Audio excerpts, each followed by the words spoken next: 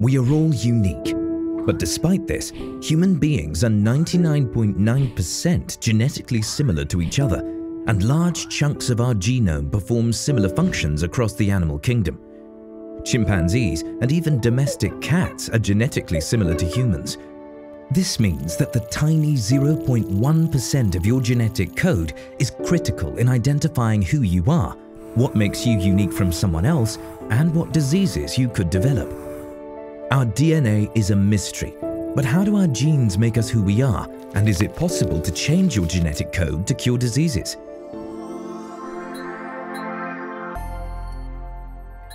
Inside each one of us are trillions of cells, and every single cell is a system that is like a small factory responsible for making proteins in your body.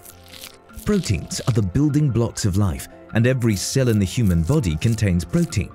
Your body produces or synthesizes millions of different proteins that are responsible for every task in your body. Perhaps the most important part of the cell is the nucleus. Inside the nucleus, there are 23 pairs of chromosomes for a total of 46. In a single pair, there is one chromosome from your mother and one from your father. Chromosomes contain the genetic code of your body. If you stretch all the DNA in your body end to end, it would reach to the sun and back over 600 times. Just how important is DNA? The entire history of our planet, since the Big Bang, has been about the eternal struggle of all life, from bacteria to humans, to survive and propagate each species. So how did certain individuals adapt and survive different conditions, like the cold? Let's look at a few examples of genetic evolution. American white-footed hamsters normally have a dark color. However, another species of this animal that lives in an area with very light soil has a lighter color than its relatives. This step of evolution helped the species become harder to see by birds of prey, and light-colored hamsters were more likely to survive in their surrounding habitat because of this. But what happened that changed their normal dark color to a lighter one? It turns out that in the light-colored hamsters, a mutation occurred that deleted 3 nucleotides encoding the amino acid serine from the sequence. Only 3 molecules, which aren't even visible under a microscope, allowed the dark-colored hamsters to change their fur to a light color, giving them a higher chance of survival from being eaten. Another example of evolution is an ancestor of wild rice. The grains would fall to the ground, but were not easy to collect, and a lot of rice was lost. But at one point, a mutation occurred in the seed-shattering gene, SH4, which was responsible for the formation of the release layer at the disconnection sites. As a result of the mutation, the functionality of the seed-shattering gene in wild rice was disrupted, and the rice acquired the necessary properties to stop falling. One more example can be seen in dogs. Less than 100 generations ago, dog breeders bred a new breed of short-legged fox hunters. At some point during breeding, a mutation occurred on chromosome 3 in the FGFR3 gene. The protein encoded by this gene is called the fibroblast growth factor receptor. Mutations in this gene led to a variety of skeletal developmental disorders, including shortening of the limbs. Because humans wanted to select for shorter-limbed dogs, all dogs that had this mutation were bred, and puppies without it were rejected. All of these mutations show the importance of DNA. But could we make changes to our DNA to become better? Genetic engineering. Genome editing, which is also called gene editing, are technologies that give scientists the ability to change an organism's DNA. There are thousands of genetic disorders that can be passed on from one generation to the next, which are sometimes serious and debilitating. In fact, 1 in 25 children is born with some form of genetic disease. Gene editing has already been used to modify immune cells to fight cancer or develop resistance to HIV. It could also be used to fix defective genes in human embryos, preventing babies from inheriting serious diseases. Gene editing has also been used in the agricultural industry to create seedless tomatoes, gluten-free wheat, and mushrooms that don't turn brown. One of the more incredible things happening is that researchers have begun to use gene editing to make pig organs safe to transplant into humans. The problem is that porcine endogenous retroviruses are permanently embedded in the pig genome, and research has shown that they can infect human cells, posing a potential hazard. Researchers in the US used the precision gene editing tool CRISPR-Cas9 combined with gene repair technology to deactivate 100% of porcine endogenous retroviruses in a line of pig cells. Piglets cloned from the connective tissue cells turned out to be free of viruses. What is CRISPR-Cas9 and how does it work? The biggest breakthrough in gene editing, considered one of the field's greatest achievements, is a molecular tool called CRISPR-Cas9.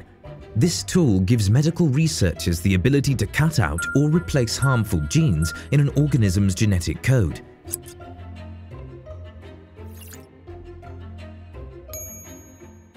During some of the first gene editing trials, scientists collected cells from a patient's blood, made the needed genetic edits, and then injected the modified cells back into the patient. This gene editing approach looks promising as a treatment for people with HIV. When the HIV virus enters the body, it infects and kills cells of the immune system. In order to infect cells, HIV must first latch onto specific proteins of the surface of the immune cells. In order to combat this infection, researchers took immune cells from a patient's blood and used gene editing to cut out the DNA that the cells need to make the specific surface protein that the virus must latch onto. Without these proteins, the HIV virus can no longer gain entry into immune cells. A similar approach has been used to combat certain types of cancer by using the same method of taking immune cells from the patient's blood and using gene editing to produce surface proteins that bind to cancer cells and eliminate them. In 2015, a baby girl with aggressive leukemia became the first human in the world to be treated with designer immune cells that were genetically engineered to wipe out her cancer. Scientists modified her T cells by giving them an extra gene that would target and attack leukemia cells. They also disabled other genes so they won't attack the immune system of the girl. Weeks passed, and the trial worked. The most impressive thing about modifying cells outside of the body is that they can be checked before they are injected back into a patient in order to make sure that the editing process had no problems. The creation of genetically engineered viruses. But what if researchers wanted to program cells so they started performing a special task?